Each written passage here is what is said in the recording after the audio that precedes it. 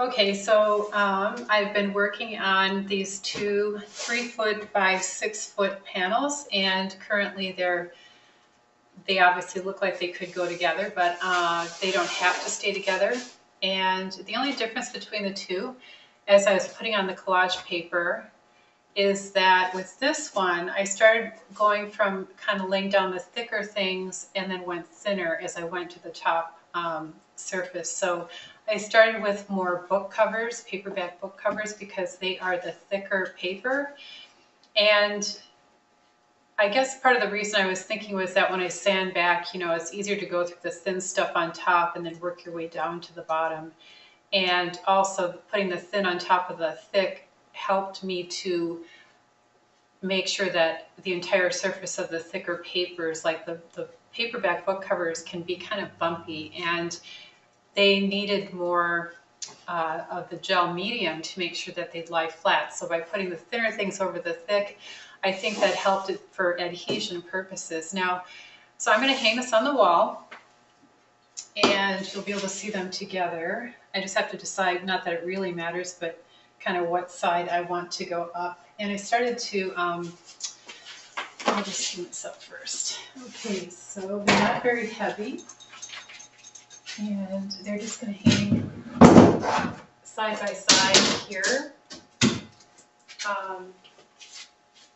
I'm just checking warpage as well. It's a little bit, I'm not sure if it's my wall. It's also partly there's paper that goes along the edge. So a couple thoughts I had were that, number one, I could do some light sanding first. I still may do that, I'm not really sure.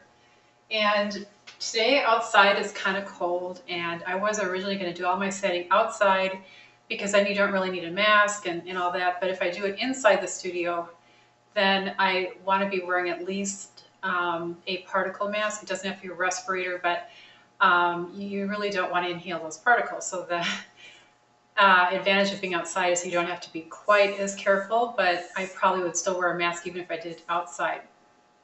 And then I can either use a hand sander or an orbital sander. The orbital sander is more heavy-handed, and even though it has 3 different settings on it, you know, from like slower speed to high speed, you still have, you're going to take up a lot more material than if you use a hand sander.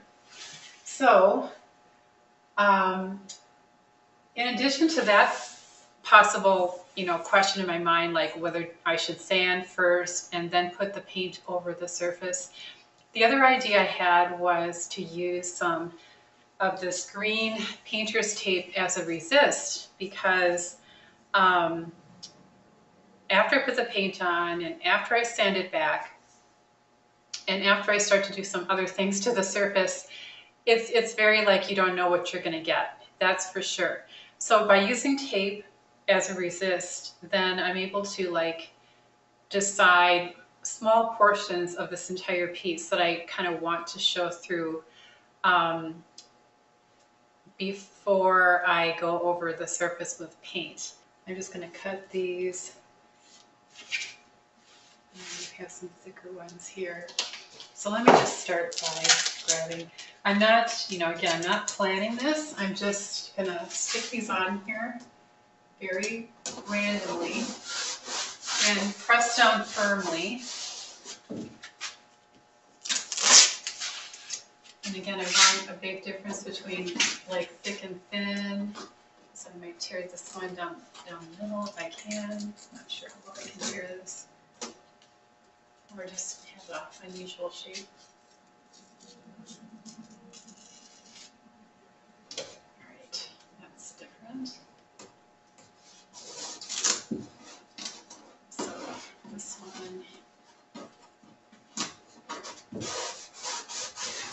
I guess the good thing about the green tape is on a busy background like this, you can actually really see the tape. This just has a tiny little tail.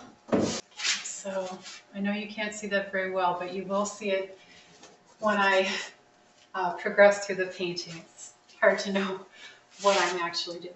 I know that. It's hard for me to know what I'm doing half the time. So I'm going to keep tearing this guy all the way down. So that's the strip that I have right here. I just want to show you the difference in edge quality here. You can see that the top is torn and then the bottom is a rectilinear edge. So that's what I want you to see, which I'm pretty sure you can't see that from where I'm at. So I'm going to come down here now, and again, it's just all approximate. I'm not measuring anything, as you can tell. Let's see, one thing I do want to establish though is how many rows I want. So this will be 3.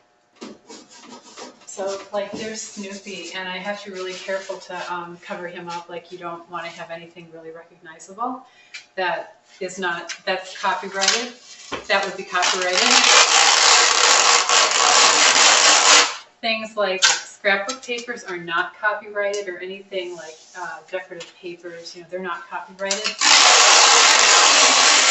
So you just have to know what is copyrighted and what is not copyrighted, and then just make sure that whatever is copyrighted, that you cannot make that out in your final piece. That's really important. Not that, if you had a little bit, it's not like someone's going to actually see your painting, but just as a precaution, you might as well be safe. All right, so that's that grid, and I know you can't see it too well, but hopefully you can just see the process.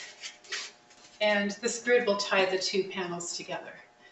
Even if they hang separately, in the gallery or whatever, it would be fine. They would have, they would speak to one another, either in close proximity or far away. It doesn't really matter. But I can envision these hanging next to one another. Of course, it's too early to tell.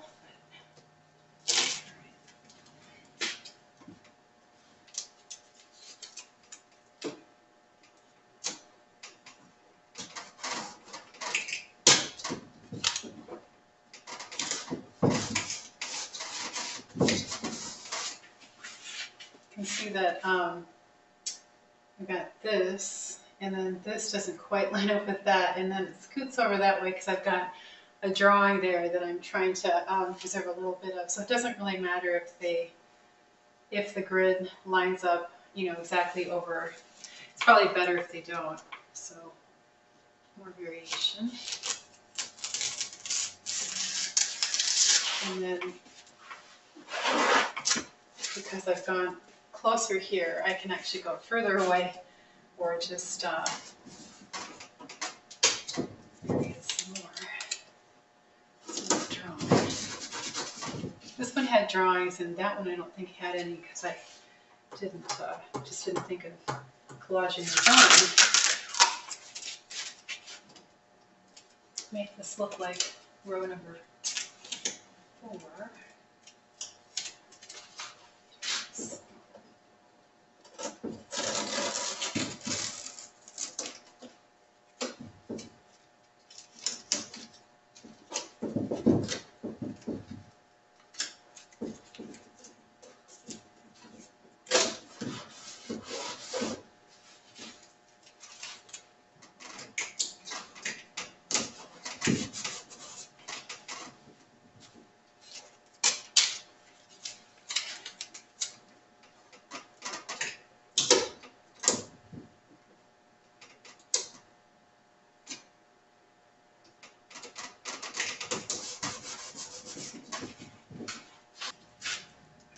Last piece right here.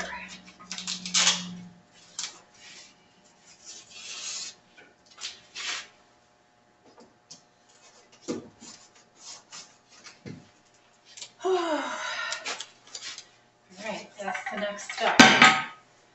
And I know you can't see it very well, so I'm going to do a close-up with my other camera, and hopefully that will help. That shows you the tape. Kind of a grid, very loose, and trying to vary all the strips in their length, their width, and their edge quality. Here's the left panel where I was not thinking about putting thinner papers over the thicker paint papers. And then on this panel, I did just as an experiment, and you'll see ledger paper. You'll see a lot more of my contour drawings that I did at home based on things that we have there. Notice that if there is something I drew, I tried to concentrate some tape over it. I didn't do it with the skull, but and that skull was a ceramic that I got from an artist, Omar Hernandez in Oaxaca. Okay, so there's the tape. You can kind of see it going over the surface, and my next step is to make sure that the tape is really pressed down, because I'm going to cover over both of these panels now with paint. Let that dry and then come back in and pull the tape off. It will be a lot of fun. Thanks, everyone. Okay, so that's the next step here in the life of this painting. Thank you for joining me, and I hope you'll tune in the next time I show you the next stage of this video. I just finished putting on all this green tape. It's kind of a loose grid, and I'll just hold this up a little bit so you can see it. But I showed this in another video. Even if you can't see it, don't worry. It'll show up more after the next thing I'm going to do, which is to coat the entire thing with some high key, meaning light, paint, acrylic paint. So this is going to be an acrylic painting. I'm going to really make sure the tape is firm and flat and no air pockets.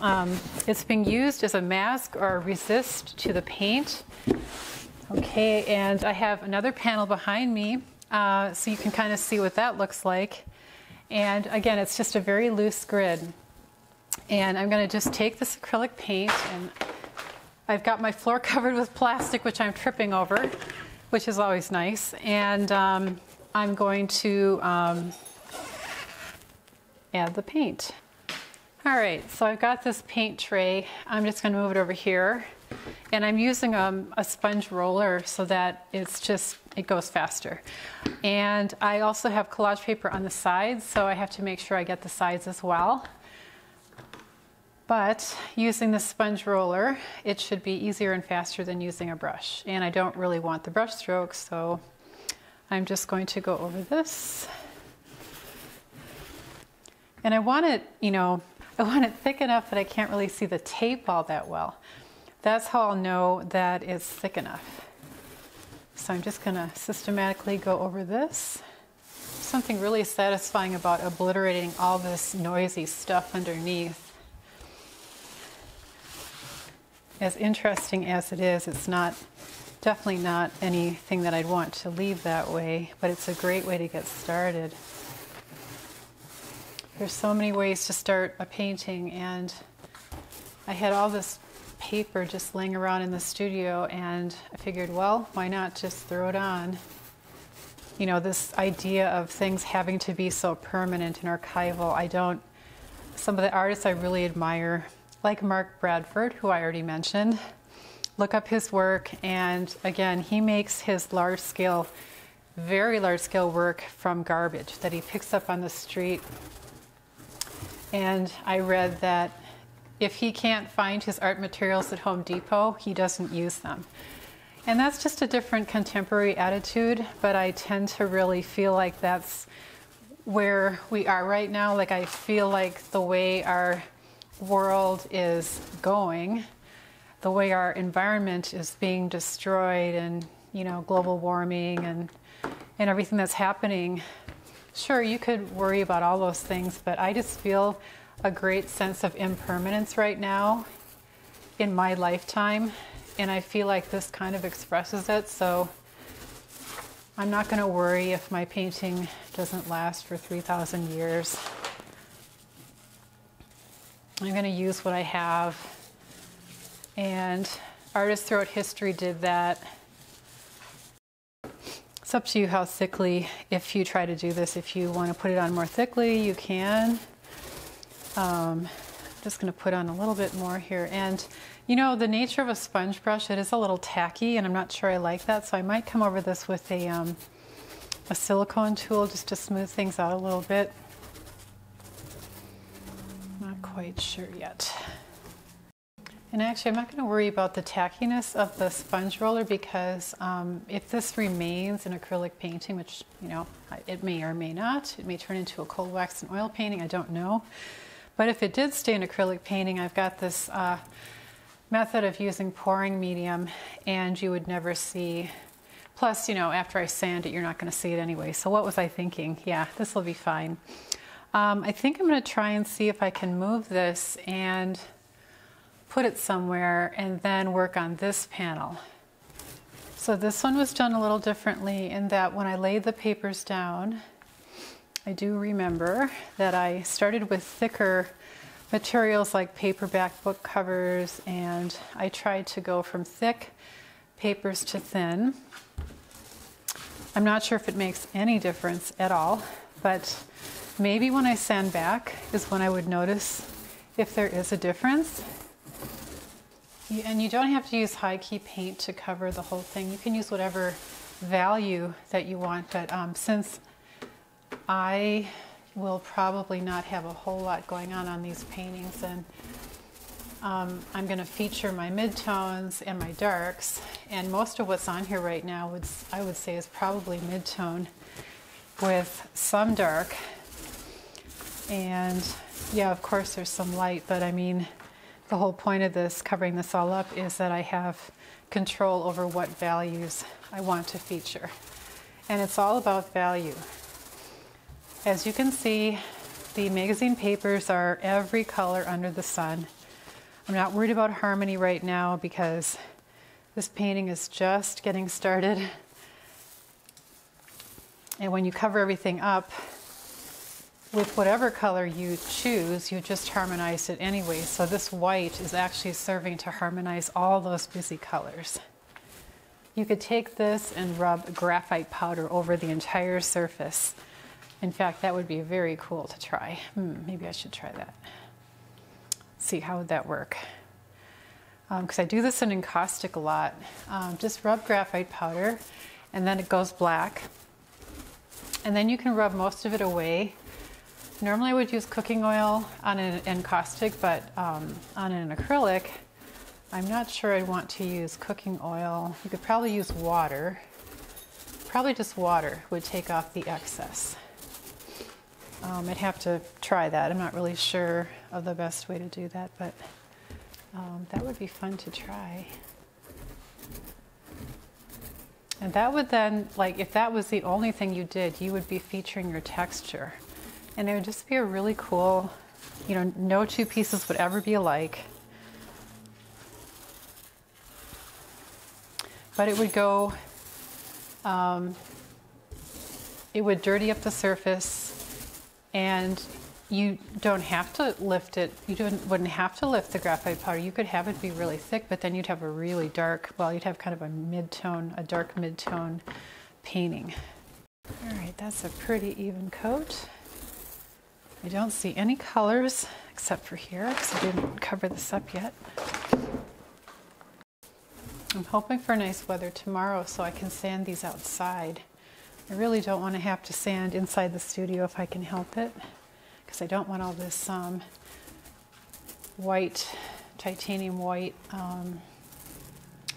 dust flying around. I mean, I'll be wearing a mask, but still. It's not a good thing to inhale. If you do it outside, you know, you probably could get away with not wearing a mask.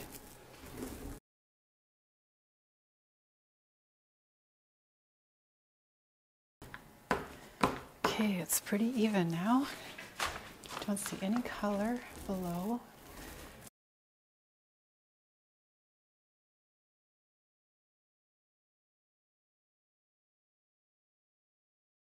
All right, everyone, I think that's it. Thanks for joining me. I'll see you next time when I get out my sander.